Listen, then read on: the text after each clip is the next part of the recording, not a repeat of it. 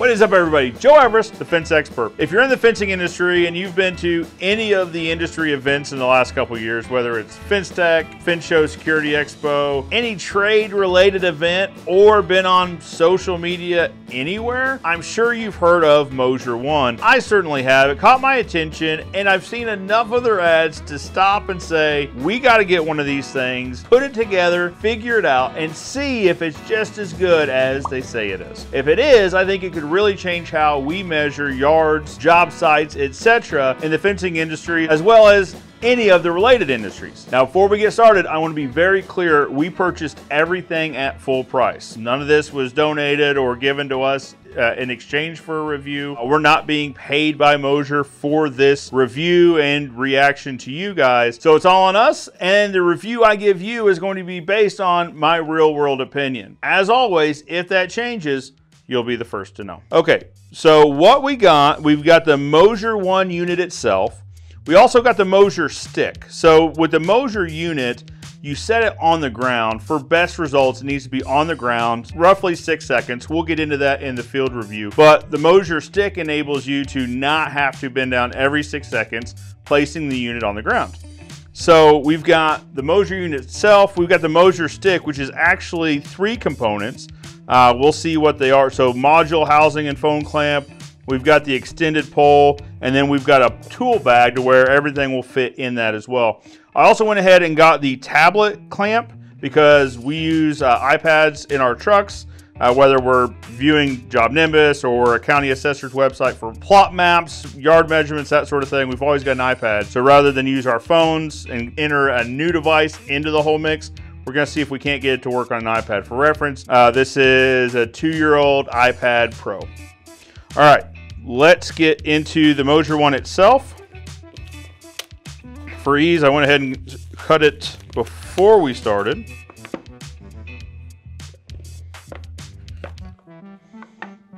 All right, so we've got the Moasure One. We've got it getting started.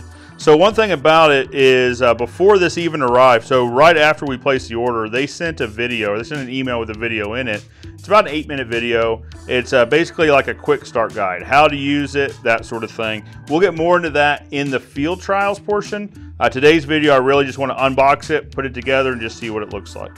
So we've got the Moasure One. We've got a whole get started guide. So we're going to go ahead and charge it. Now I have downloaded the Moasure Pro app. So that may come into play later. If we've got to charge this, we might not be able to set it up quite yet. But I do have the app on the iPad. I'm going to walk you guys through exactly what that setup looks like. Basically, I created a free account, but I haven't gone through the getting started process yet.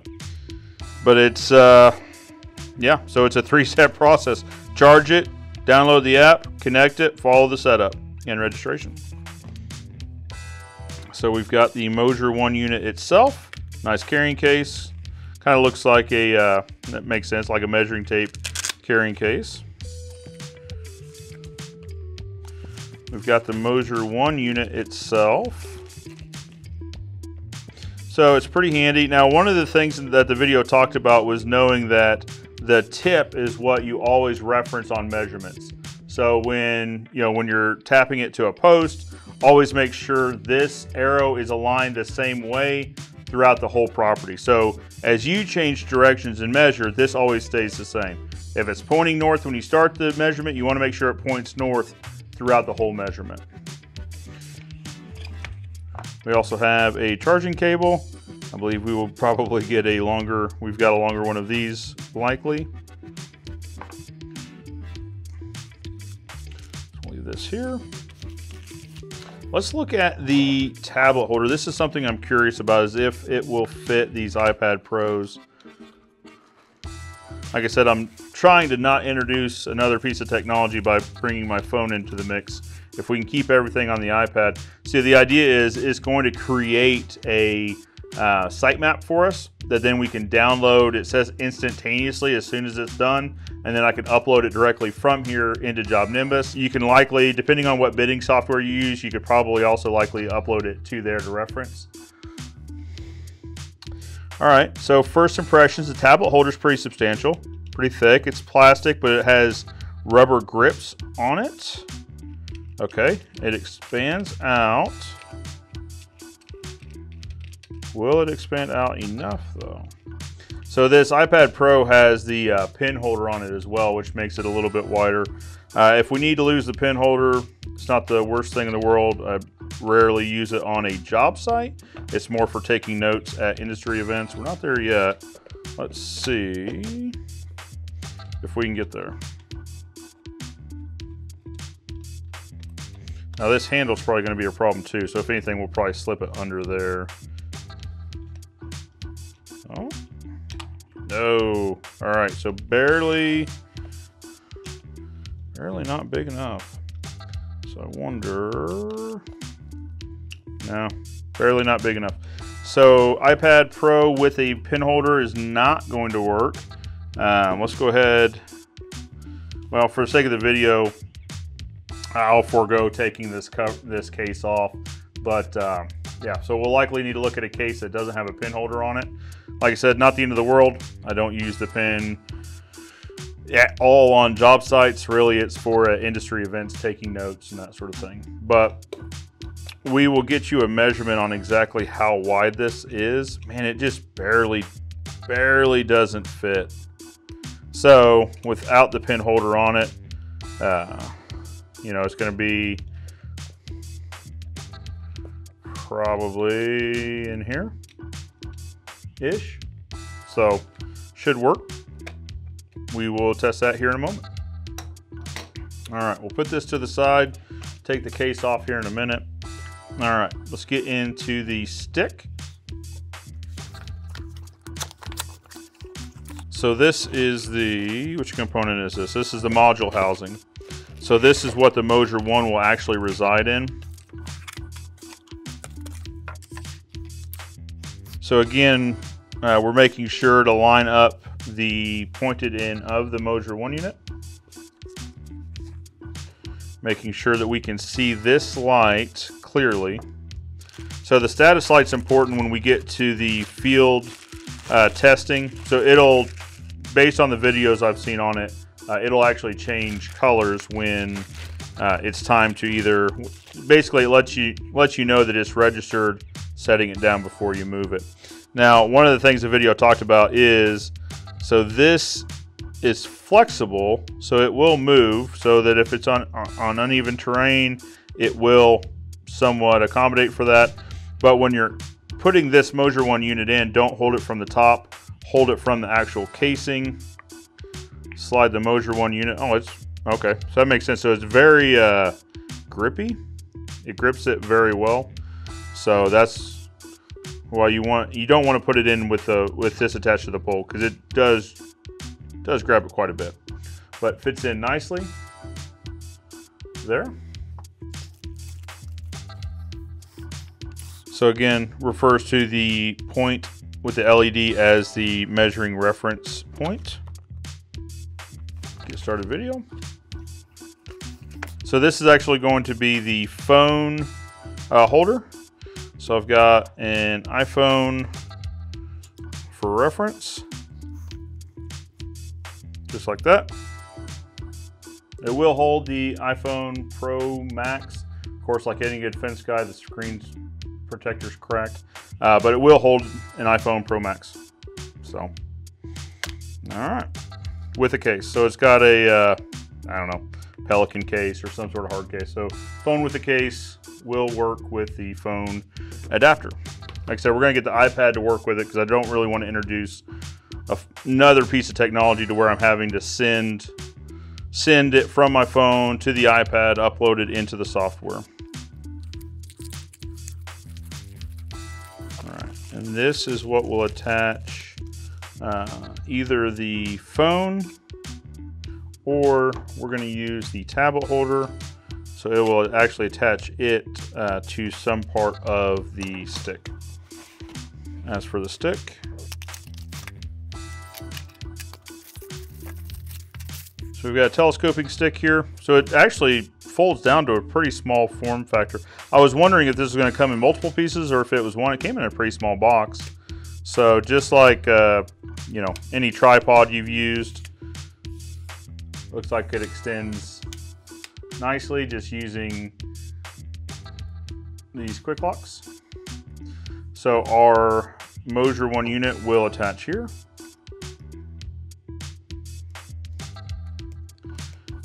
Nice sturdy metal housing or metal pole. It's not heavy. I'd have to weigh it, but pound, 2 pounds, pretty light.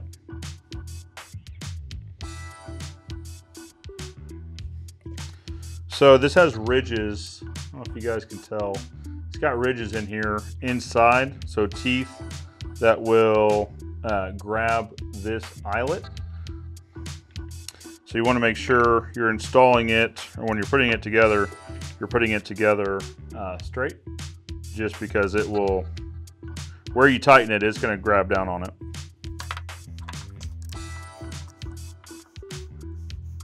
Just like so. I don't think we have to get it too awful tight. So there we are. We've got the assembled Moasure One unit. Now it is minus the iPad holder, so this bracket will go in here. Now I like that it's adjustable. That way you can, when you're holding it, you can adjust your phone or your tablet. It's a nice touch. This is pretty close to orange, so we're gonna call that in the orange family. Nice touch. And now that makes me nervous. So setting this down, this neck flexes quite a bit. So I'm not sure. So maybe that's probably why this will loosen so that everything sits. There's no actual stress put on this. I mean, it seems like a pretty robust piece, but I don't think it's a good idea to put just any undue stress on that that's not needed. Now for the bag. All of this is packaged really well, but there's not a bunch of extra packaging, which is nice. So sometimes when you're opening these, there's foam peanuts, there's just all this extra filler that you got to figure out what to do with. I mean, there is protective coverings, but there's just not a lot of extra stuff. So Moasure One bag, or Moasure One stick bag. So it's got an over-the-shoulder carry here.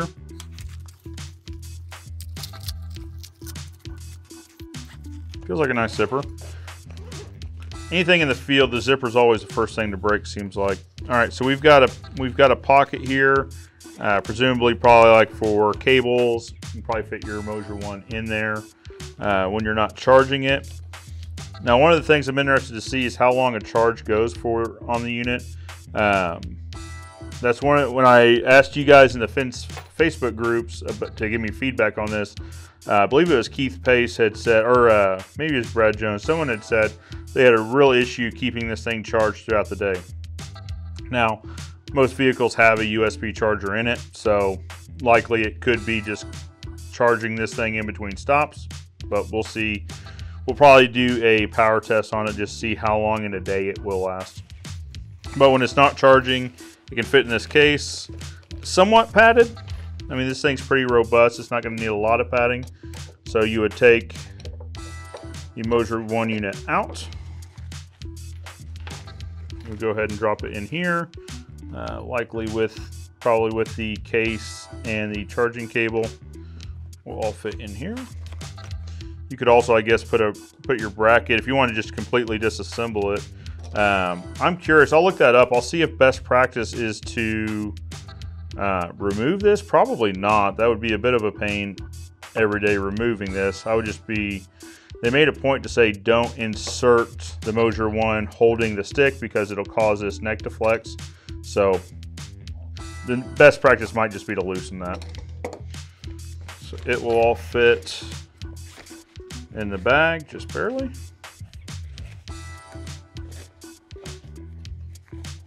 And the bag zips closed over that. So it looks like to me though, guys, so you'll likely have to take the tablet holder off to get it to fit in the bag. Let's see. Actually, if we loosen this, it might fit. Barely not. So yeah, you'll probably want to take this off in between. I mean, I don't see transporting this thing a huge amount. My guess is it's, you know, there's a storage area under my back seat. My guess is this whole stick will just set in there. I'll take the tablet out. I'll probably take the Moasure One unit out to charge it, and then this will just get stored under that back seat. Case might be for, I don't know. I can't see traveling with it, but I don't know. Let me know if you guys use the Moasure One and use the case. Let me know. Now let's do this. Let's tighten this all up, and we'll move over to our side camera to look at height to see exactly how tall this will be. Actually, in the meantime, I'm going to take the case off the iPad so that we can also see the iPad fit in this, and then we'll see a height with the iPad. So give me just a second. All right, through the magic of YouTube editing, we now have the iPad outside of its case. So it grips down firmly. It's in there really secure. So the rubber grippers, for lack of a better term, do a good job. Let's step over here and do a height comparison, I guess, or just a look at how high it is, or it can go. I'm 5'9". So we'll know more when we field test this. From my understanding, whoa, it's interesting. Okay, so make sure it's screwed in really well. My understanding is that you tap this on the ground lightly, but firmly, every 6 seconds or so, while keeping an eye on the screen. So this is at a really nice height. I mean, obviously we'll probably adjust this. It's got like an ergonomic grip on it, so it feels most comfortable right here, which just means we will slide this dude around. This might actually be upside down. It doesn't matter, I suppose, but the tensioning knob is up here. We will tighten this. All right, so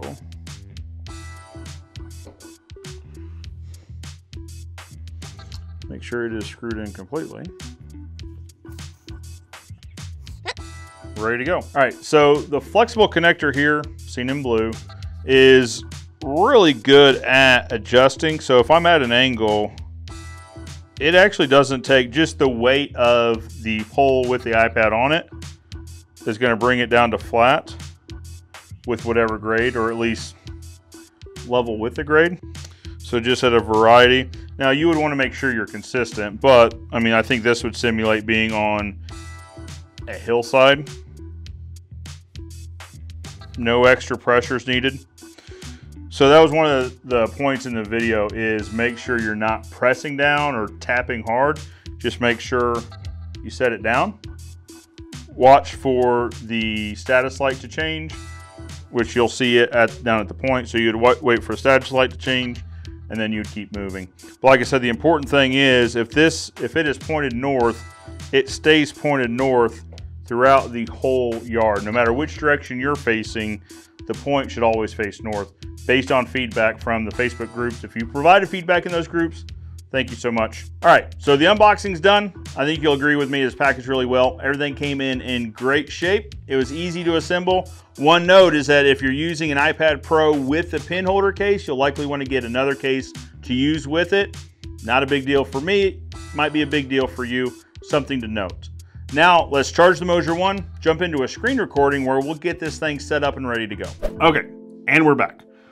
Off screen, you're gonna have to trust me. I've got the Moasure One powered in and connected. It does show it as an available device here. We're going to tap to connect. It's worth noting there isn't a power button really on the Moasure One. So I'm guessing this is just all a Bluetooth connection. Maybe it sends a signal to the Moasure One to power on, so maybe Moasure One is always just passively on in the background. I'm not really sure. We'll have to dig into that a little bit. Okay, so it's telling us that the reference point, we talked about this earlier, is the pointed end of the Moasure One. So the Moasure One has 3 rounded edges and a pointed edge. That pointed edge will always be your reference point. To turn on, when you use a stick, place the device on a flat surface and tap the corner twice. Okay, so it does have a power button of sorts. The video is showing it just being tapped, which I guess it's already on because it's connected. Makes sense. To turn off, Moasure One will automatically turn off after 30 seconds of inactivity. Seems pretty fast. All right, so it's walking us through this. So when we're ready to start, we'll press the plus button. We'll place it on a stationary point at the starting point. So we'll put it in the stick, turn it on, connect it, press plus, start it at our first point. Now, this is where the LED lights come into play. So I'm just going to disconnect this real quick. Hopefully it doesn't screw us up here. You can see a flashing blue light here. So that light will turn green when it's recorded that point, when it's ready to move on. So move quickly, not slowly. Avoid swinging or tilting. So that was one of the pieces of feedback that you guys gave in the Facebook group, is not to swing this as you're walking. With the stick, it's always important to keep that stick vertical. I mean, obviously it will be moving with you, but not swinging it or moving it around. A lot of what is being measured in here is just through accelerometers and the like, where it is actively recording all the movement as this disc moves through space. So this is the point. So it says pause every 6 to 8 seconds. And this was the point that a lot of you made, was it was hard to get used to, in that you would have to stop every 6 to 8 seconds, place it gently but firmly on the ground, let it measure that point. From the sounds of it, the more often you receive points, the more accurate the overall measurement is. And then of course, once the light turns green, you would continue measuring for another 6 to 8 seconds. It also looks like on the video on the screen here, it's going to give us a visual representation also of, hey, we're in the green. Yellow probably means set this thing down at some point soon. Red means you absolutely have to get a measurement right now, I'm guessing, but seems relatively clear. To ensure Moasure One is kept still when pausing, loosen your grip on the stick. So you would want to just set it down there on the uneven terrain. So I actually just measured one. It would have been good for me to already have this set up, but to where we had varying terrain. So they had built the house, but they had a hill in the backyard. It was level for the first 40 or 50 feet, went up a pretty steep incline, and then leveled off for another 40 or 50 feet. It would have been great to visualize that for the crew before they got there with this unit, taking measurements on level ground, even if it's before the 6 seconds, but the ground is going to change directions, taking a measurement there, then every 6 to 8 seconds up the hill, and again at the top of the hill, taking a measurement off to our final. So that when we're drawing this map, or when the map is exported, it actually will show that hill. It'll represent that in a 3D way on our plan, so that when the guys are headed out there, they can visualize exactly what they're going to see when they get on site. This talks about on walls. So to pause, place the device down on a surface, keep it stationary until the LED turns green. So we're not really going to deal with this too much on walls as building fences. But what I see this as is every time we get to an obstacle that we need to measure around, stop and tap at every point in this obstacle. I'm thinking a shed in the fence line. I think on a commercial site could be any number of just construction debris or material stacks or whatever. Be sure to tap it at every point as you move around that. Now, from watching the videos, one of the things we'll be able to do later is ignore those points so that it will snap from your beginning to your end point. But by taking all those measurements in between, every time you change directions around an object, you're making sure that the overall measurement is more accurate. So it looks like when we're done, we're going to place the device down on the surface and wait for the LED light to turn from red to solid green, and then tap finish measurement on the app. We're almost finished. We're going to move quickly and smoothly. We're going to avoid swinging the stick. We're going to pause every 6 to 8 seconds. And when pausing, we're going to keep the device completely still, waiting for the green light before continuing. You know, in one of the videos they sent before the unit showed up, they emphasized the fact that you don't need to hold the device down firmly with the stick. You simply set it down without pressing firmly, wait for the light to turn green, and then move on, or finish, depending on where you are in the measurement process. We are going to go with imperial measurements. Feel free to leave me comments in the chat about that whole scenario, imperial versus metric. Here in the United States, we still use imperial. All right, we're going to be introduced to some key features. We have our plus button to start and finish a project. We can view both in 2D and 3D, so I think this is where we're getting into measuring up and down hills, is when we put that into a 3D representation, it will show us the varying terrain. One area I'm excited to test this for is gate openings. What I want to do is test a sloped gate that we would normally measure with a level and a measuring tape, but also remeasure it with the Moasure One and see how accurate we can get both distance for gate opening, but also drop, see how accurate we can get those measurements. I could see this being an incredible game changer if it only did that. It does a lot of other things, but if it can measure accurately opening distance as well as drop, I think this could be really beneficial. All right, we can save, open, and export the measurements. We can edit, modify the completed measurement. So here's our timer bar. So it's counting out 6 seconds. Now, before it gets to 8, and now it's going to 10 seconds. We've got to get this thing down. It's also giving us an audible signal so that if we're maintaining awareness of the ground around us, that we can still hear for that 6 to 8 second mark. We've got to get this thing down and take another measurement. Looks like there's a questions button up at the top for if we do need any more help. All right, congratulations. You're now ready to measure with Moasure. All right, guys, we've got everything set up. We got our Moasure One charged, connected with the iPad, got everything set up there. Next up is field trials. We have a residential location, a commercial setup. We'll probably measure around here on the yard, simulate some obstructions in the way, that sort of thing. And if you hang around to the end, we've got a bonus location set up for you. Keep an eye on the channel for that video coming up soon. For now, Joe Everest, the fence expert, reminding you that good fences make good neighbors, and I'll see you next time.